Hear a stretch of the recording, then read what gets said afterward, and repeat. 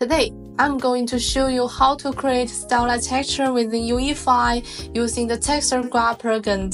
This plugin only works with UE 5.4 or later version. Earlier version won't have it.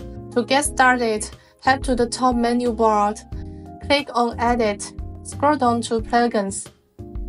In the search box, type Texture Graph and tick the box next to it, and you are good to go with the installation. I've already done that, but if you are installing it for the first time, the system might prompt you to restart your project. Do that before proceeding. Now, let's create a new folder in your content browser. Right-click, choose New Folder, and I'll name mine 004. Right-click again, and find Texture. Under Texture, you will see Texture Graph ready for use. Once you created a file, rename it to something descriptive, like tg_work, and you can double-click to open it. Upon opening, you will notice that the interface of this plugin resembles Substance 3D Designer quite a bit. In fact, it operates fundamentally on similar principle. And you can see on the left sidebar, you will find the Blueprint Node palette where you can access nodes. And the math section includes nodes we frequently use in UE material, like add, multiply, divide, and loop. And there are also reduction blueprint nodes specific to texture creation. As you drag a node into the center workspace, you can see the detail panel on the left update with the node parameters, allowing you to treat them as needed. The upper node is responsible for previewing your texture, like that. And you will see the 2D preview on the right-hand side with the 3D preview below that. And let's dive into creating our texture. And first, we need a basic brick pattern. We'll grab the pattern nodes, which eccentric tiles and the region's basic shapes. Adjust the X value to 5 and Y to 9. Because I want a staggered brick pattern, and you can set the offset to -0.5 or 0.5, both work the same. And next, adjust the brightness threshold to 0.36 and set the C to 30 for the predictable grayscale distribution. For size threshold, set it to 0.19 to add some variety in bright sizes. Now we can see the effect of the 2D preview. Our blur edges might look too sharp, so we should rummage down. And we can see the bevel section. Adjust the bevel value to 0.054 and give it a break step. Change the color threshold to 0.044 to increase the black mask area if you want smaller gaps between bricks.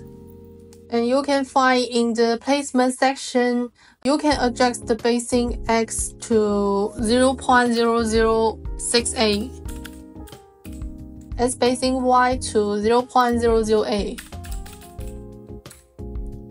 which will tighten those gaps slightly. Alright, let's continue with dialing the edges of our brick texture. Since Texture Graph have fewer nodes compared to Substance 3D designers, we can manually shape and arrange each brick, so our approach will be a bit more indirect. Let's grab some material for Crystal Bridge. I'm using the muddy and rocky texture, but feel free to choose what suits your style. Drag and drop your texture into the Texture Graph window. Since I'm using a multi-channel texture, I'll use the Combat Channel node to extract the R channel. Bring in the HSV node and set saturation to 0 to desaturate the texture. Then, use the Level node to increase contrast, making the max more pronounced. For individual bricks, we'll need the Shape node.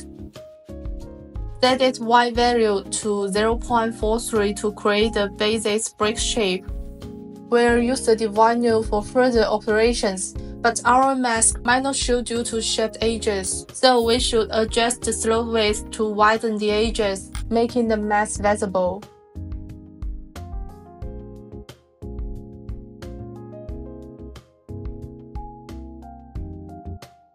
After the base shape, use transform to arrange the bricks, matching the earlier setting.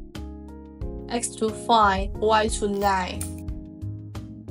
With a stagger offset of -0.5. Trace scale and stretching to maintain proportions.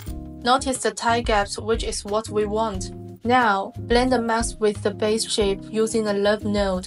This gives up a more stylized look. Add more variety, we will blend our texture and mask again. Direct blending with the second mask might not look great. So we can copy the pattern, increase the size and brightness threshold to 1 to darken areas. Then blend it for better shapes. Simplify detail with the levels node, balancing edge detail with complexity.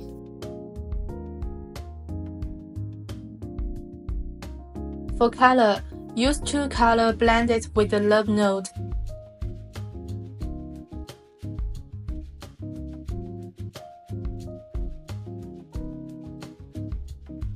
Then mix this color with your mask for the clean yet rich effect.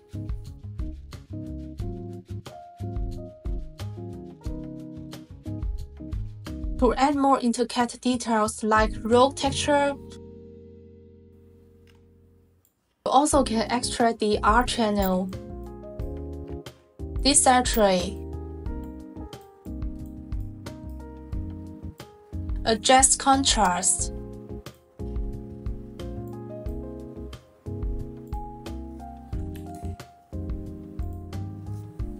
set threshold with threshold node.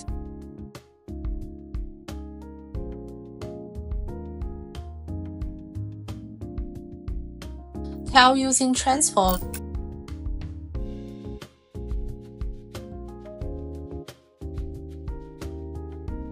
And possibly invert color with an invert node for better masking.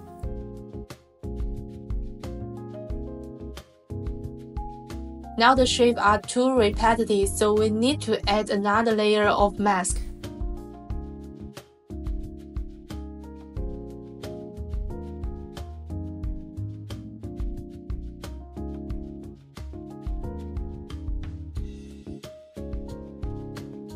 Mix this detail with your main texture using lerp, connecting the mask to S and detail to X for enhanced visual.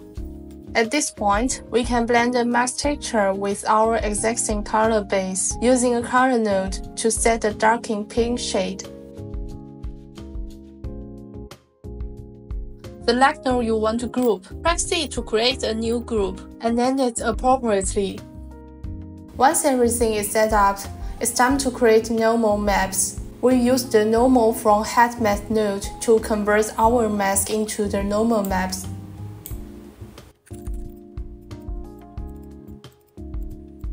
To add an artificial shadows effect to the brick edges, so we should adjust the offset to 0.005.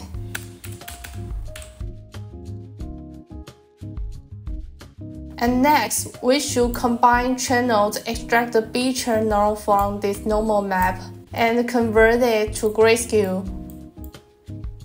And now we should add the brightness contrast.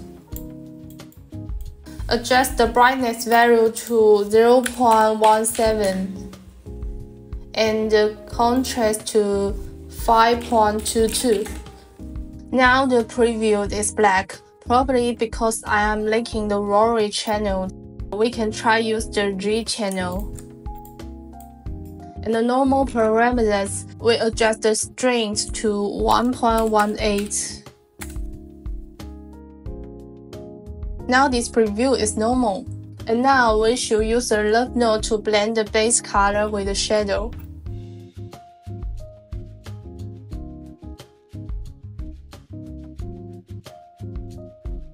Previewing by click on different nodes to see the shadows successfully applied to the texture. And we can duplicate the normal convention node. We can Ctrl+C and Ctrl+V. And we should increase the offset value further. Maybe we should adjust the offset to 0.009. Okay.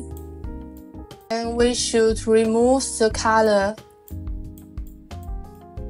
and adjust contrast.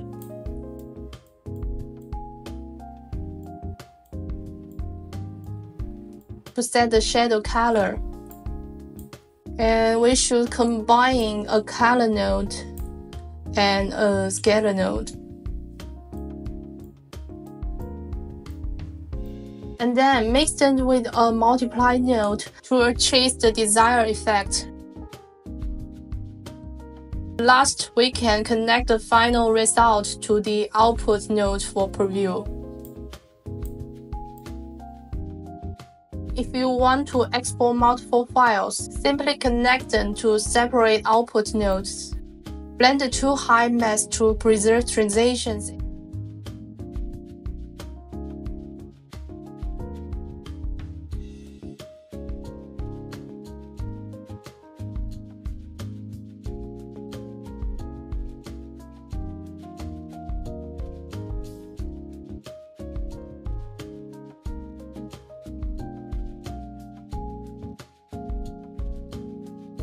And that is high map.